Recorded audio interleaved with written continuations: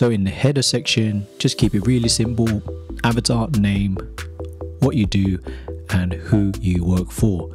And then we have a nice drop down menu, and this is heavily inspired by the whole Twitter UI or all the social feeds that you see. And then the first thing you want to show off is your work, and you can keep it really simple. And if I click, it will take you to the project page, and in here you just got some really nice brick screenshots. Now if I take you to another case, let's say for example this one. Here we have some more text, so you can have the link, services, industries and dates. And here we're talking about the problem, the solution, very simple, and at the end the impact that your work did. And you can see there's some very subtle effects, nothing too overpowering. And then from here I think we got the different sections that is very common, quite like a CV. So you talk about your experience, some testimonials that you probably have in LinkedIn, your process. Values, I think, is a very important thing to talk about. So later on in your career, if you're starting out, maybe you're not thinking about values, but as you become more mid to senior, you start to think about your values and if this aligns with a company that you work for. This section is the stack, and I think this is pretty good, just so users can see straight away what you use. And then of course we have the blog, and if we subscribe, it's just a very simple modal, and you can connect this to MailChimp and different subscribe services. So if I click on one of these, this is a CMS collection. So there's actually two CMS collections, which is your work and the blog. Now again, if you're a beginner and you just want something very simple, you could easily have one work and then delete most of these different sections that you don't need. And then lastly, we have the contact section, which I think is just as simple as it can get. And then you can get the free template. And this is a link to Lemon Squeezy, where you just put in your email and you'll get the free template in Framer. And now there's a nice tiny effect here you might not have noticed, where you basically scroll up and it changes to a minimal header. And this is just for less distracting. You get to focus on the content. So I think that's a nice subtle way of showing the menu. Let's go on to a variant 2. So this is even more simple. This is replicating the card look, and you got the horizontal scroll.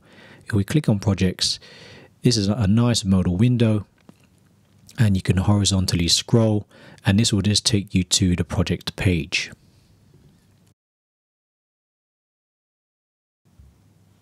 And then here we have the modal window, and all the others are pretty much the same. You have a nice modal window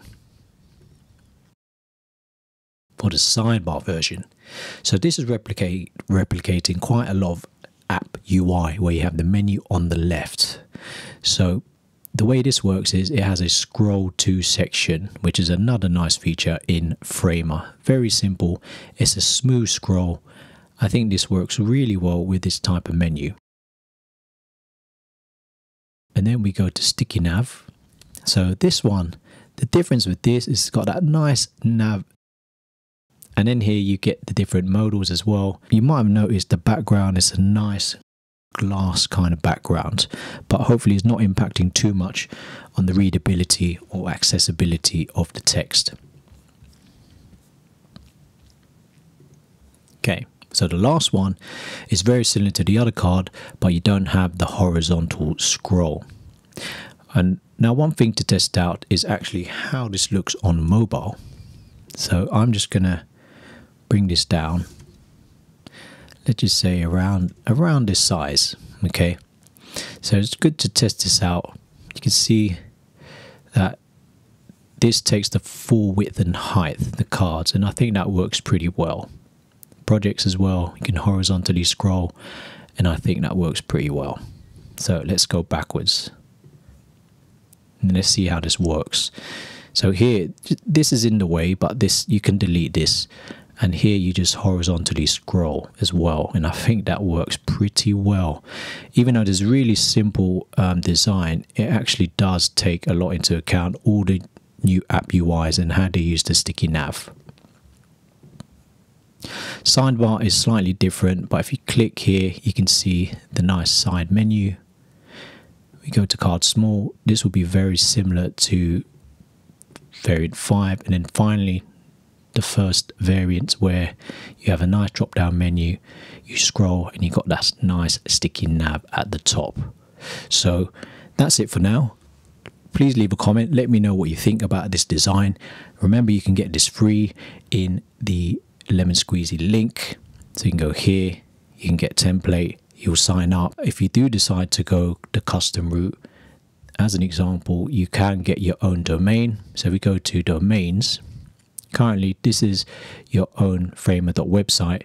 Let's say you have a portfolio, you could put your name, but if you do want to go custom, you will have to then go to the professional plan. So thanks for watching, and I'll see you in the next video.